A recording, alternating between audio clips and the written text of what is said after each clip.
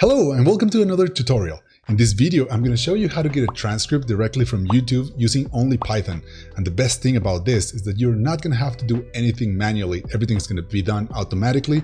We're going to get the transcript, we're going to be able to translate it, and we're even going to generate some subtitles that you can use on your own YouTube videos. If you own a YouTube channel and you try to do subtitles manually, you know that this is a very long, boring, and very error-prone process. And that's what makes it perfect for automation. So that's the kind of thing that you actually want to have, something that's repetitive and you have to do the same process over and over again.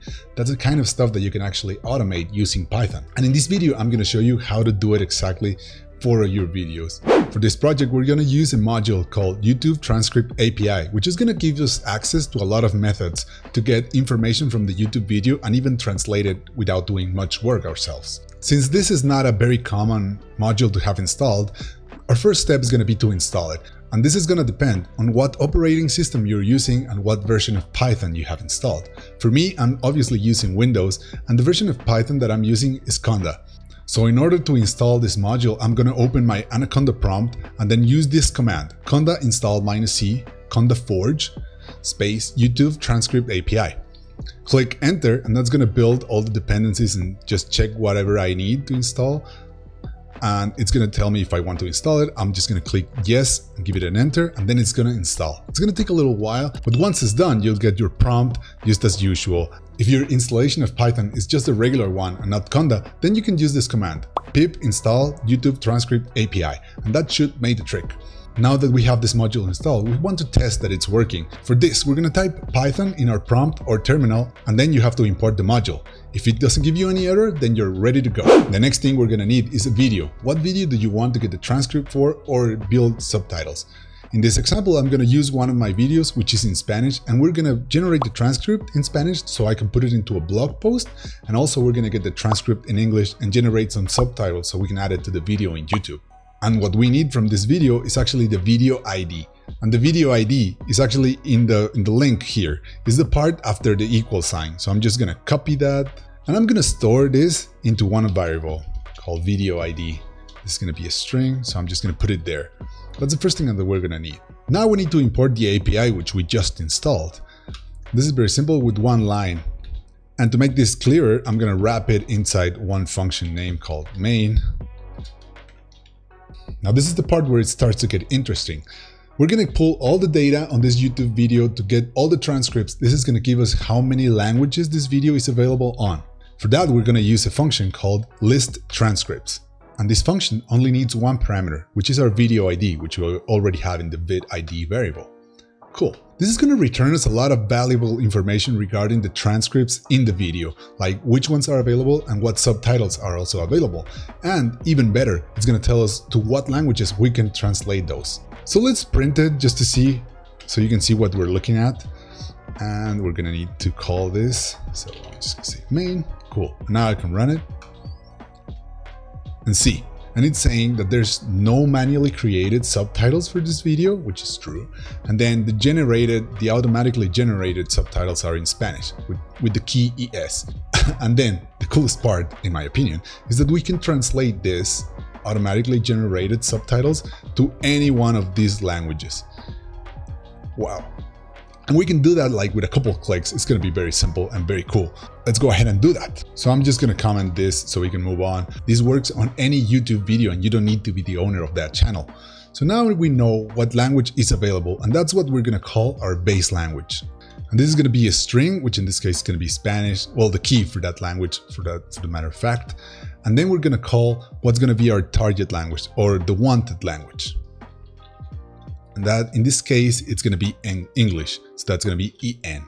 So our next step in this project is going to fetch the language that we already know that exists. So let's call it base.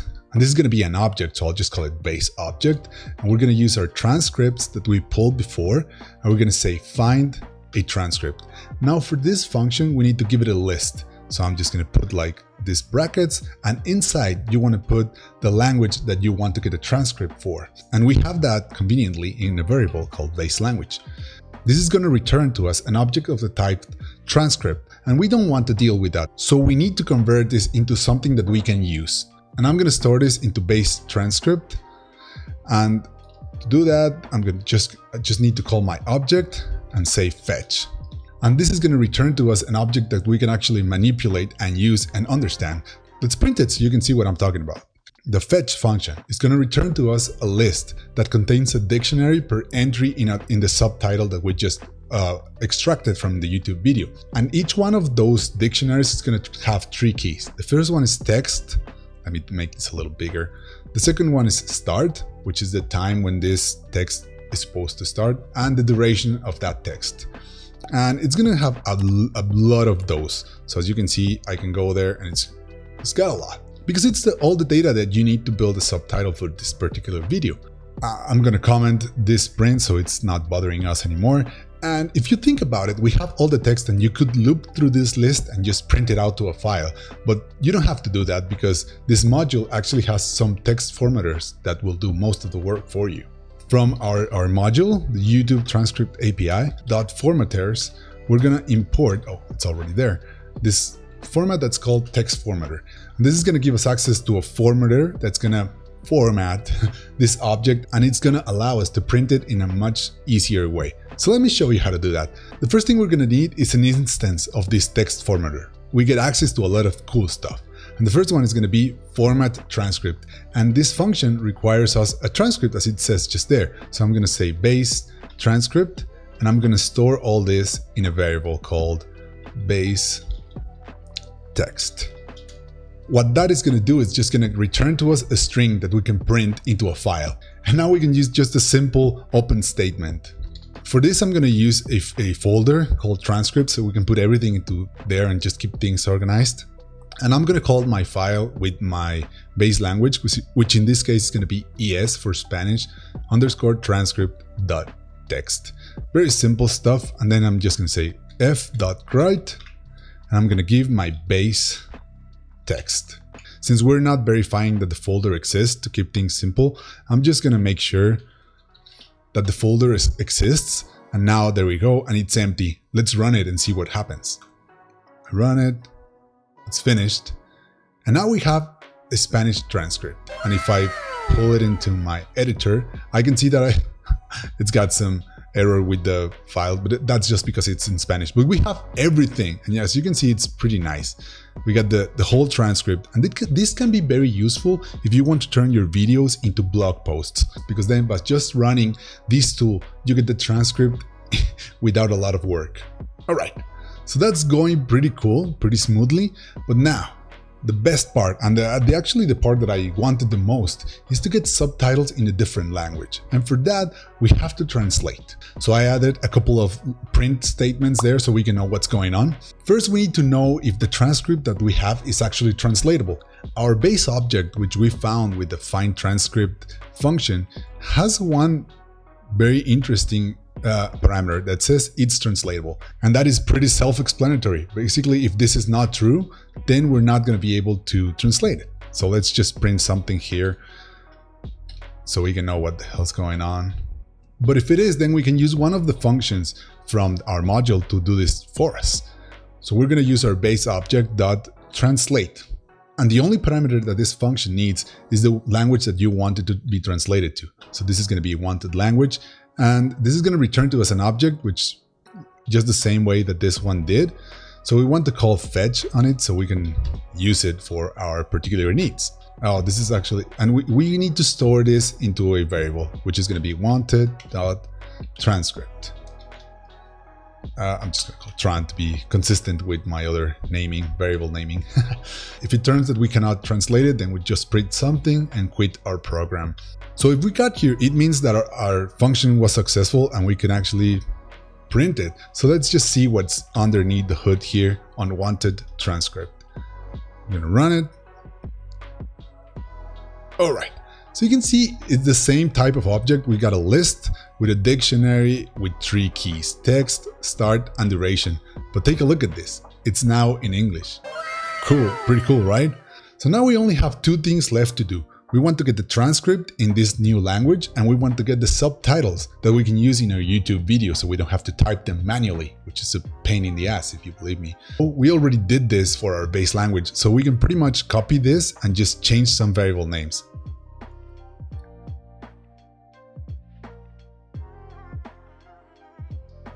that should get us the transcript, and we can run it just pretty quickly to see if we get it. So let's check our folder, and we have 2 files, so it's looking pretty good. And take a look at this. With just a couple lines of codes, we already have a transcript in a translated language without any work at all. Cool! Now, our final step is going to be to get the subtitles, because if you think about it, our object here contains the text, the starting and the duration. So we could build a subtitled file, an SRT file, and just put it into our YouTube video and be done with it, right? Well, yes, you could do that, but then there's another way, like an easier way.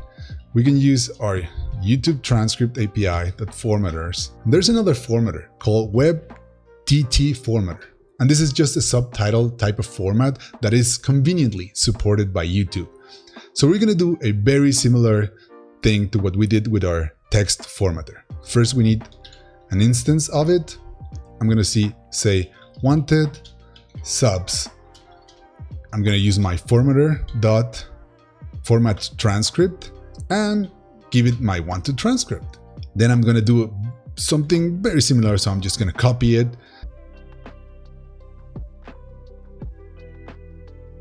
And the extension for this is VTT, so we're going to use that. And everything else is going to remain the same. Instead, no, I'm going to change this one, and that should do the trick. All right, so I'm going to execute this. First of all, this is my folder. I'm going to delete it just so it's empty. And now I'm going to run our script. Here we go. We got writing, Spanish transcript done. Then we have this thing, which I'm going to comment. Then we have our transcript in English, done. Then we have our subtitles in English, done. So now if we look at the transcript folder, we have 3 files. And this is looking pretty good. I can open this in my editor. If you're familiar with SRT files or subtitle tracks, this is just the way it looks. At the beginning is at what time the subtitle track piece is going to start, and then when it's going to end. And then we have the text, which is supposed to be displayed during that time, and just keep doing that until you get to the end of the video, pretty much. And you can actually use this file to add subtitles to your YouTube videos, which is pretty cool. This is exactly what I wanted to do and just automate the hell out of it. So if you go into your YouTube studio, the video that you want, and you click here on subtitles, then you got the subtitles that are already available. I can click add language. I'm going to select English because that's the one that I care about. Then I'm going to click add subtitles. This is going to give us a couple of options, and you want to do this upload file. With timing, continue, then just go to the subtitle track that you just generated, click on it, open. It's going to show a couple errors because this tool is not perfect, but then just click allow errors and continue.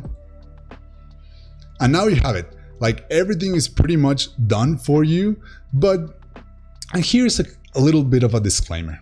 If you've used translation process for anything before, you know that it's not perfect. There's a lot of errors regarding the intent of what you're saying, words in other languages, and just slang is not translated correctly. So I definitely do not suggest that you should do this and just upload it as it is. It's going to be definitely better than nothing, but it's going to have some errors. What I usually do here at this stage is I just go through the video here in the YouTube Studio app and just make sure that things are correct. You know, like I'll check, and if the intent is not correct or if something is misspelled, I'll just change it manually, and it's much easier than doing everything manually by yourself, believe me. I hope that you got some value out of this. I wanted to do a video about it for 2 reasons. First of all, I think that if I wanted this, somebody else might need it as well, and okay, here it is for you. I hope it's useful. And the second part is because this is actually a great example of how you can automate a boring, long, tedious, and error-prone task using Python so it could be done automatically, and you can just forget about it and just save a bunch of time, obviously. And the most important part, it's going to be better done. It's going to take you like no time at all, and it's going to be very consistent. As always, you're going to find a link down in the description with all the code that we just wrote in this video, so you can use it for yourself. I hope that this script can actually help you and save you a lot of time. And if it does, remember to smash the like button. And if you would like to see another example of automation, take a look at this video. Here, I took the Sudoku from the New York Times, solved it automatically, and then uploaded it back to the New York Times page, everything using just Python. So it's a great project to learn automation and just another example of what you can do with Python. Anyway, that's it for this video. Remember to subscribe to the channel. Thanks for watching, and I'll see you in the next one.